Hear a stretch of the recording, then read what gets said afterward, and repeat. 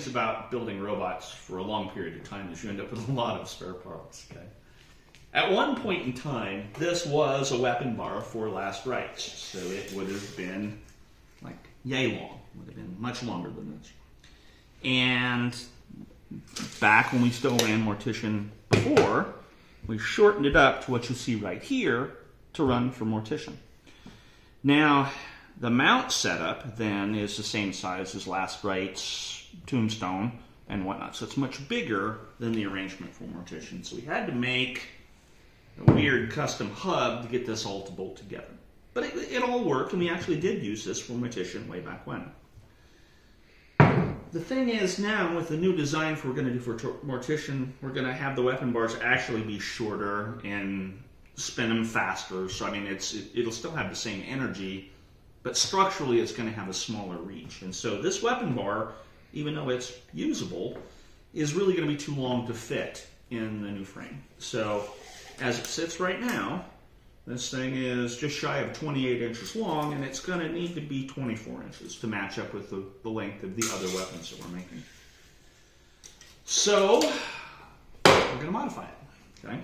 So I've already taken the bolts out for the teeth. So we're going to take the teeth off the bar. Okay? And if you look at the way the mount is set up, basically there were two large bolts and then this big key arrangement to hold the tooth in place. So what I'm going to do is I'm going to cut it back far enough that I can reuse this hole and just move the tooth back here. So I only have to drill and tap one new hole, but obviously I'll have to machine it down in there to get all this to fit. So the game plan right now then is going to be to cut this off and then remachine this so that I can remount these teeth. And when I'm done, I'll end up with a weapon bar that's 2 inches, going to be about 4 inches shorter than what we started out with, and we'll be ready to do some damage.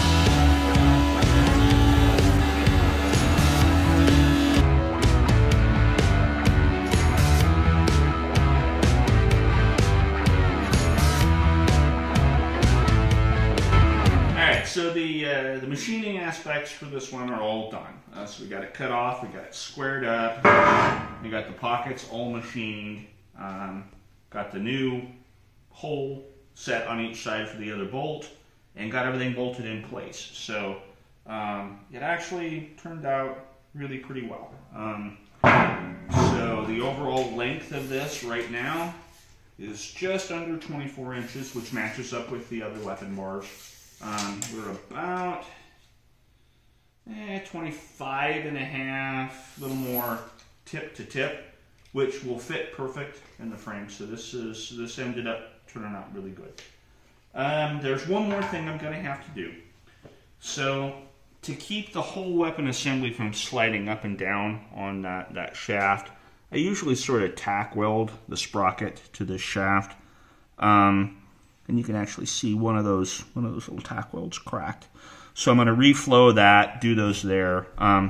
It's kind of a cheap way engineering to do this, but it keeps everything from moving. And then if I ever need to take it off, it's real easy to just spin that in a lathe and cut the welds and take it back apart. So we're gonna tack this on, and then that weapon bar should be done.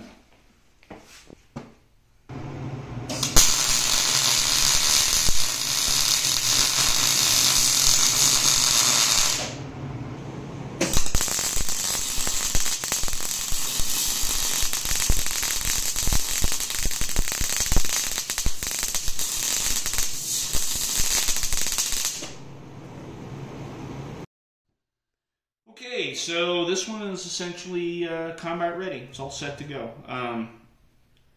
Sadly, we may not actually use it. There's only certain opponents that this one would be the right one for, but at least I'll have it. I'd rather have it than not have it. So Like all our videos, if you like what we're doing, like and subscribe, and we've got more coming on the rebuild for Mortician for Robogames.